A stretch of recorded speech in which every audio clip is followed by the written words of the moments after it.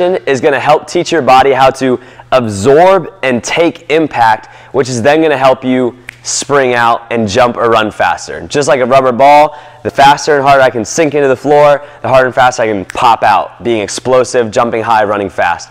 Now, the first thing that's going to be very important for you to know here is what a jump ready hold is and looks like. It's going to be a position where it looks like I'm about to jump. So I'm squatting down, my chest is up, my hands are high up to the ceiling. This is the position that you're going to get to from the box. Now with the box, you're going to want to take into account the box height. I would say 16 to 20 inches is good to start, and you can progress higher as you go. Now from here, I'm going to step off, and then I'm going to land in my jump ready hold. Notice how I did not land wobbly, and I didn't stop slow. So I wasn't stopping slow and wobbling around. As soon as I dropped off, I got to my position. Now the higher you take this, the harder it's going to get, but you want to take into account if your body's having any pain here, and if you're able to stop hard on a dime and then hold that for a few seconds before going to the next rep.